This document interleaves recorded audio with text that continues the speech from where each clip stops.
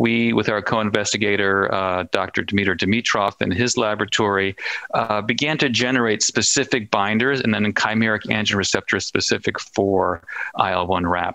And as we're doing for rhabdomyosarcoma with Ewing sarcoma, we wanted to validate these new binders in the CAR-T format to target Ewing sarcoma. So again, we created chimeric antigen receptors, transduced them into human T cells, and showed they were highly active against Ewing sarcoma cell lines.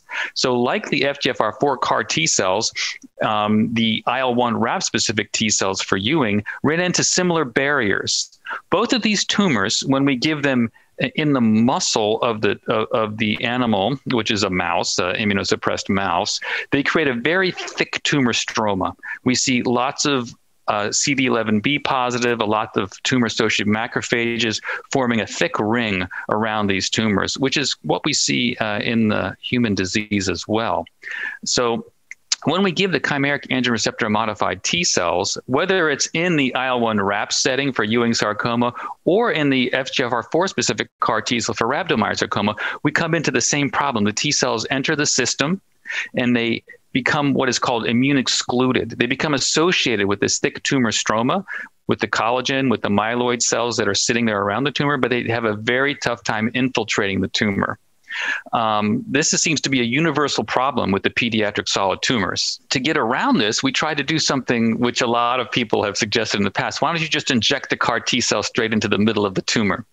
And, that's always an offhand way of saying, well, you just have a problem with the CAR-T cells getting that. Well, what's interesting when we did that is that the T cells left the tumor, went to the stroma. So it's actually a chemotactic process that's happening because of that immune excluded. Because when we think of immune excluded, we think of preventing entry. But actually, it's more like immune attractive stroma, so that the T cells are much more interested in interacting with the myeloid cells than actually entering and killing the tumor cells. So now the lowest bar for these solid tumor models is to give an IV instead of intramuscular challenge. And there you get disease that first lodges in the lung and then will slowly distribute.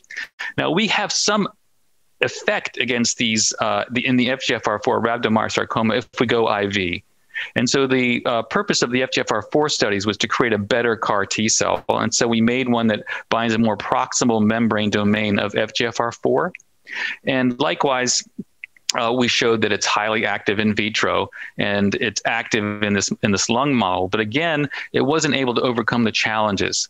Now, one of the main challenges for these pediatric solid tumors is, unlike most of leukemias, let's say the CD19 positive CAR-T cells, there's thousands upon thousands of targets on the surface of the tumor cell. What we found in these sarcomas is that when we introduce them intramuscularly, we have very low target cell numbers. So part of our study was to look at what those numbers actually are in the immunosuppressed mouse model for these sarcomas. And we're down around 2,000 to 3,000, which is right about the borderline of where you get CAR-T cell activity. So our current research is to make a better CAR that's more sensitive, more highly reactive. So actually, initially, we were worried about cross-reactivity with normal tissue expression. I think actually the CAR-T isn't sensitive enough. So we're increasing the signaling methods, and some new findings from Robbie Meisner and Crystal Makel in the Stanford group shows ways to do that by amplifying the signal transduction mechanisms of those CAR-T cells. And the other thing that we've been doing is we've been molecularly profiling the stroma itself. We're looking at what soluble mediators as well as what collagen genes are being expressed by the tumor stroma. And by identifying the soluble mediators like MIF, macrophage migration inhibitory factor, LIF, certain chemokines, we're actually going to armor our chimeric antigen receptor T cells so they're no longer turned off by those signals present in the stroma and can move forward into the tumor. So our next steps are going to be combine chimeric antigen receptor T cells with higher levels of signaling, ways to overcome the tumor stroma, and actually ways to eliminate tumor-associated macrophages and myeloid-derived suppressor cells. There's small molecule ways to do that, let's say with the CSF1 receptor inhibitors, and there's other approaches that we're taking as well.